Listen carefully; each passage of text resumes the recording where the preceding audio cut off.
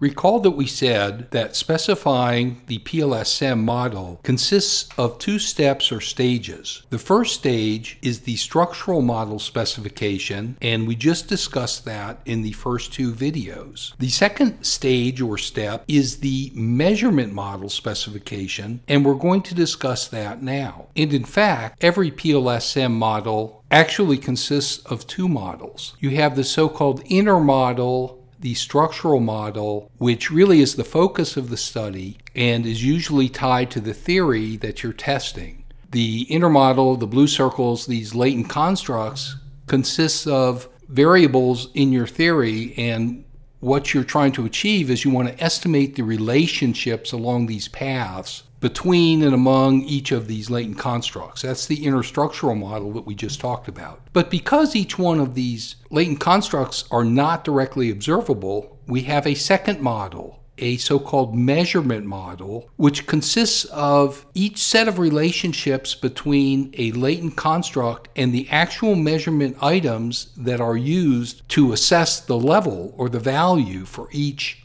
latent construct. So in this model, we actually have four separate measurement models. I believe sometimes the set of items and the relationships for any one construct, I believe sometimes they're called a block. Now, note something about these four sets of measurement models. The entire outer rim is the measurement model, but each specific latent construct has its own set of items and thus its own measurement model, or block as I sometimes call it. Measurement models can be multi-item or they can be single item. Furthermore, measurement models can be either reflective, where the arrows go from the latent construct to each measurement item, or they can be formative, where the arrows go the other way. Now, in Smart PLS, each measurement model will by default be indicated, shown as a reflective block, a reflective set of items. You can reverse that by clicking on a latent construct and just saying switch between formative and reflective. So now we see that comp is modeled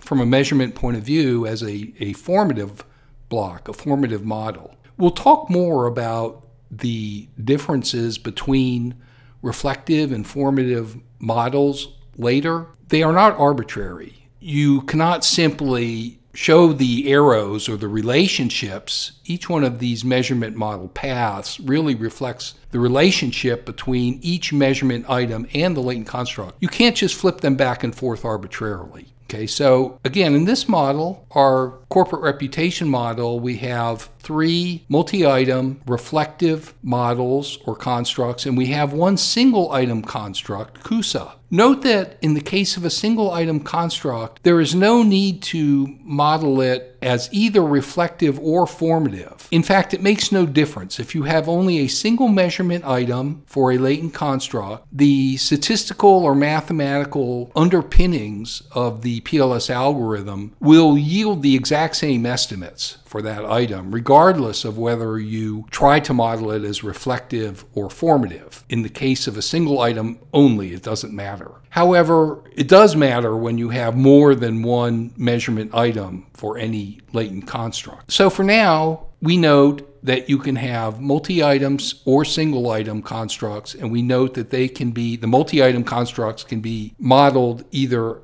as reflective constructs or as formative constructs.